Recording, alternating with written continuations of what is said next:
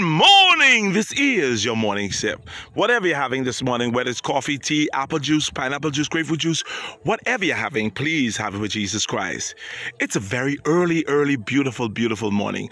Look like this day is cracking out to be a beautiful day.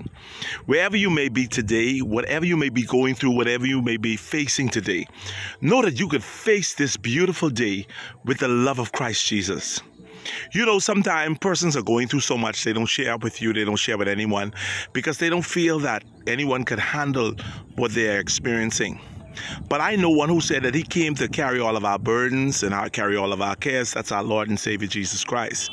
So let's put our hope, let's put our trust, let's put our stay in Christ today.